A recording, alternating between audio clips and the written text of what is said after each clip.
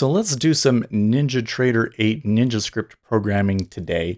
And I wanted to gear this video more towards those of you that are just getting started out in Ninjascript. So it doesn't matter whether you have previous programming experience or not. C# is not incredibly complicated, but what we're focused on here are the methods that are specific to a Ninjascript. And once you understand how these methods work and what the important parts of a Ninjascript are, you should be able to go out there, look at any Ninjascript and kind of get a general idea of what it's doing and then modify it to suit your purposes. So there's 6 methods that I want to talk about, but the first one is not actually a method. And what I want to talk about is the properties section. This is one of the first places that I will go, is down to the bottom of the file here. And it's usually within its own little region. You can see this little hash region properties so that I can expand it. And here we have all of the properties of the script. And properties are things that the user can define when they add the script to the chart. So this script, for instance, is a script that I created to show me spreads. So for instance, the knob spread, the difference between the 10-year treasury and the 30-year treasury. These are all of the properties that I can define when I add that to a chart. So if I go and I pull up a 10-year chart and I add the indicator to the chart, I can come down here and it's going to be under spread. We can see all of the properties that are defined here at the bottom. For instance, the back leg and the back ratio. These are all here showing up in the indicator window when we're adding it onto the chart. So I'm just going to show you really quick here. If I do ZN and ZB and click OK here, then we get the spread between the 10 and the 30-year treasury. All right. Now, another thing I should point out is that sometimes you will also see private variables defined up at the top of the file. So for instance, on this footprint chart that I was working on before NinjaTrader added their own footprints, I had a couple of variables. And I'm not going to go into the difference between private variables and class level variables and all of that, but just know that sometimes a variable might be defined at the top of a file, and you might want to go looking there to see, where it comes from. So let's talk about the actual methods. And the first method that I want to talk about is OnState Change. And OnState Change gets triggered basically whenever the chart changes its state. So for instance, when you open up the indicator window to add an indicator onto the chart and you click add, it creates an instance of your indicator and it calls a certain state. And then when you click OK and it actually adds it onto the chart, that's a different state. And then when it's loading all of the data into the chart, that's a different state. Now, you don't have to memorize all of the different states and where they all matter and things like that, because there is a very, very great documentation out there. So here's the OnState Change method in the NinjaTrader help guide.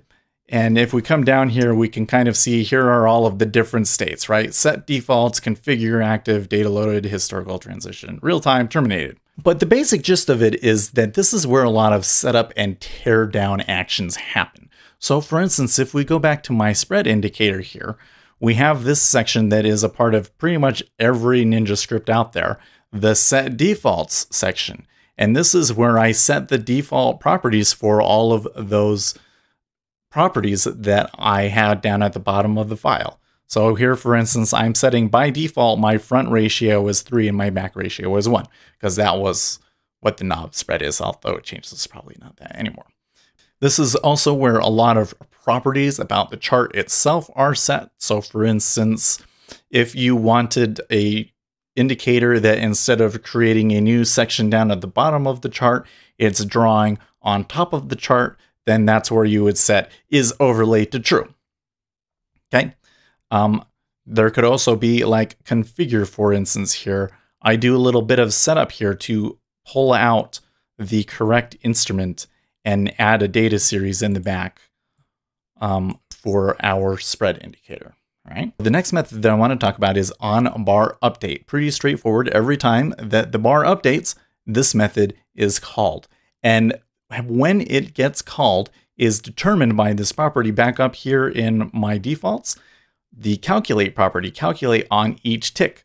So this one, it will actually calculate it every time that there is a change in the data the OnBarUpdate will get called. But you can also say OnBarClose, for instance. There are different ways so that you can save yourself processing power and things like that. Now, this method is where the business logic usually lies. The real calculations usually happen in this method. So, for instance, a really simple one in this particular indicator, I'm just doing, a simple little formula here. A couple of things that I want to highlight is that the value or values array is going to be where you're actually going to be outputting data that gets drawn to. So here we're just calculating the close value of this spread, and so we're storing it into the value of 0, value being the actual data series that we have here, and 0 being the most recent data point. And again, they have really great documentation. So here's the documentation for OnBarUpdate. Pretty much tells you everything that you might need to do. And the Ninjascript code wizard automatically generates this method for you every time. You almost always need this method. So the next two methods that I want to talk about are OnMarketData and OnMarketDepth. And these methods are called every time that you receive new data from your data provider. So for instance, if a new market orders hit the market, new volume is coming in, that OnMarketData method will get triggered. And when the level 2 changes, the OnMarketDepth method will get triggered. So I have a simple example here. For instance, every time that there is a change in the market depth, I'm just going to increase a little counter here. Actually, quite useful. You should try programming it up yourself and adding it to a chart. You might see something interesting on there, okay? But pretty simple. I want to highlight, so for these two methods, the key thing to understand with these two methods is the market depth event args property that gets passed into this method. You see this right here? And this is the data that you are actually receiving from the broker. So if I come in here into this property, I can go market depth update dot. And when I do that, the IntelliSense will come up and it will tell me all of the properties of that event args. So I can see here, it's giving me information about the market depth. It's telling me how much the volume is changing, what time it happened at, the price position, which is how far away it is. There's all of these different properties about it, and you can go and read about these in the documentation for more information. And that's a really quick and easy way to look at what information is available to you, what you can do. So these methods are a little bit more advanced because they're basically used to make order flow indicators. I wouldn't necessarily expect to understand everything that's going on in those methods because they tend to use advanced data structures.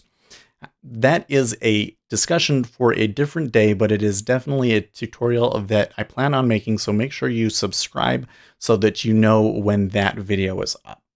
The last method that I want to talk about is OnRender. And this is basically what you use if you want to override the drawing logic of Ninjatrader. Now, this method isn't quite as common now because Ninjatrader has a lot of really great out-of-the-box indicators for things like volume profiles and footprint charts that you would typically need to use this method for. However, there's still a lot of indicators out there, and I still think that you should know and be aware of it because once you have mastered OnRender, you can literally do anything that you want. And the only thing that I really want to highlight here is, again, there are input properties, the chart control and the chart scale. And these are two properties that you're going to need to do your drawing with. Another thing that I would pay attention to is here in my OnRender, this was a footprint chart that I created a long time ago before Ninjatrader created their own footprint chart. Notice how I have things split out. So I'm calling some methods that I have further down here, for instance, draw point of control, and then I pass that chart control and that chart scale down. I would highly recommend doing this because this can really help you simplify your code. If you don't split things out into methods, small blocks of code, maybe 100 lines at maximum, If you don't do that, then all of a sudden you're going to end up with this huge method that goes on for like thousands of lines, and it's really, really difficult to manage. You don't want to do that. So always split things out if you can. So yeah, that's all there really is to it. I know that Ninjascript can be intimidating at first, but it's actually a lot more simple than it may seem. And you'd be surprised how far you can get just from looking at the code that comes with Ninjatrader 8 and just kind of modifying and tweaking things to your own satisfaction.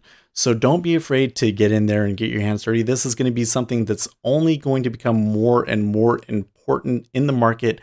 I think that every trader should try to learn to program even just a little bit. It can make a big difference.